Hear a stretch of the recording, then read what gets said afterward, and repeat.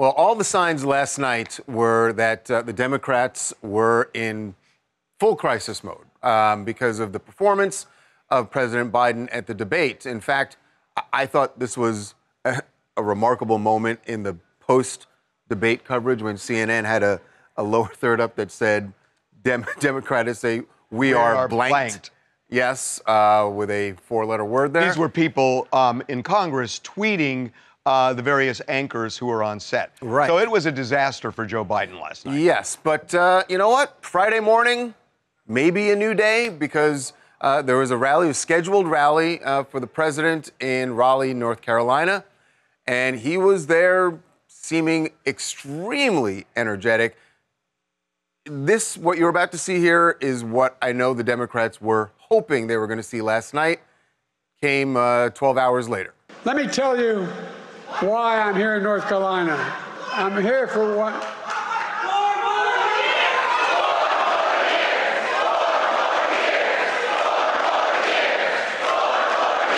I'm here in North Carolina for one reason, because I intend to win this state in November. Are you going to see that?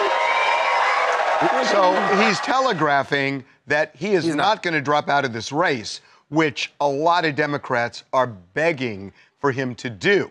So the question, what is going to happen at this convention? Right. Well, joining us right now to talk about the possibilities, Elex Michaelson. He's an anchor for KTTV, Fox 11 here in L.A. And the host of The Issue Is, which is a political show all over California. He knows politics, and he's joining us right now. Elex, welcome back to TMZ Live. Great to see you guys. And yes, I mean, I think the only word that you can use to describe last night is the one that you used, which is complete disaster. Democrats are in panic mode. What had been a private conversation, which is, should Joe Biden really be the nominee? He's looking kind of old. I'm concerned about him, is now a full-on public conversation. And there are real questions if Joe Biden can actually win now. Going into the debate, he was already behind in all the swing states. That's why Biden's team asked for the debate early. They wanted to change the narrative. They wanted to prove to everybody that he was strong and coherent and with it. And all those videos were deep fakes. And we want to change the whole trajectory of the race. The problem is he didn't do that. He doubled down on all of his vulnerabilities, and now there's a lot of folks that say, we can't win with him as our nominee. So what I think is interesting, Elex, you said that it's now a public conversation. Publicly, on camera, the Democrats are all saying, we're sticking with our guy, we're sticking with our guy. But I know what you mean, though, that behind the scenes, we've certainly... They want him out. There are people who are very concerned, and they are talking about that, but still, it's interesting that nobody is saying it out loud yet, or, on camera, let's put it that way. Well, you're seeing it in places like the New York Times op-ed pages with columnists that Joe Biden likes to read, Morning Joe, which is a show that he watches. You're seeing people that he respects sort of pushing him, but you do not, as you said, have a key high-profile elected Democrat pushing him out. There aren't a lot of people that have the gravitas to do something like that. You think about somebody like Nancy Pelosi or maybe Congressman Jim Clyburn or Barack Obama. How about Jill Biden?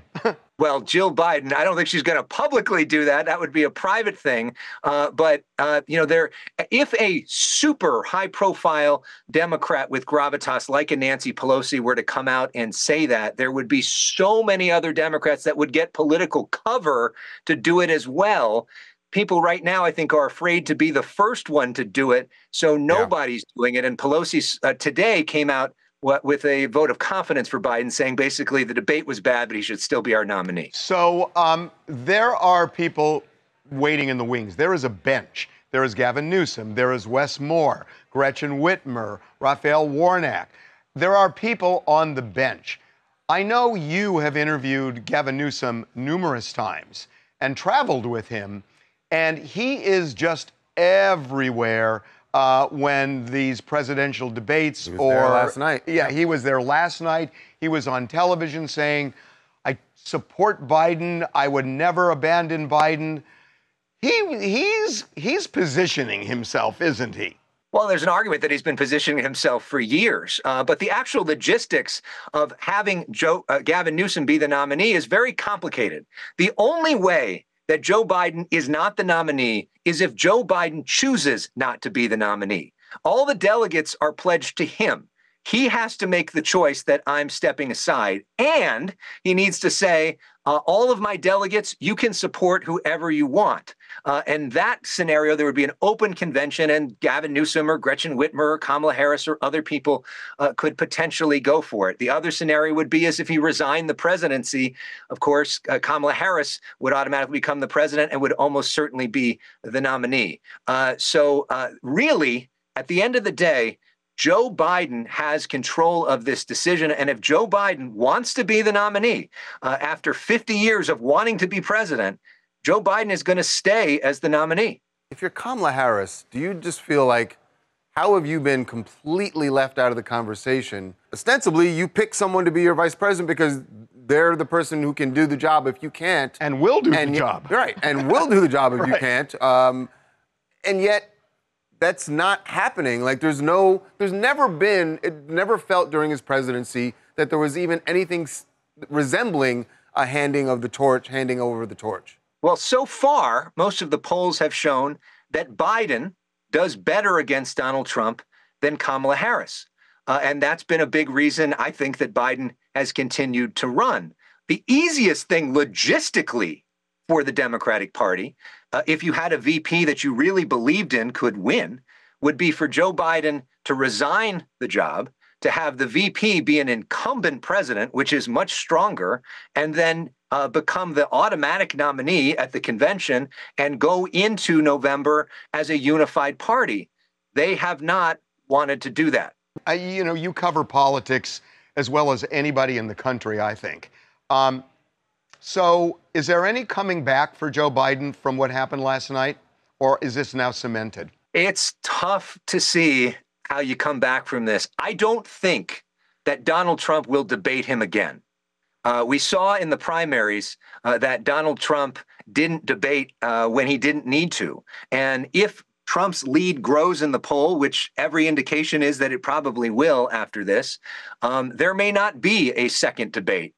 And so something has to happen. And you never want to make predictions in politics because crazy stuff happens and you never know. But if the election were held today, Joe Biden would lose, and he would lose big. Wow. Well, we've got a few more months.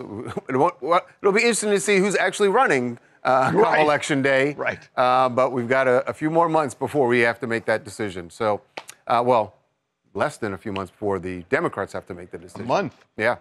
Wow. Elex, thank you so much. Interesting. Really appreciate you coming on. Thanks, guys. Really appreciate it.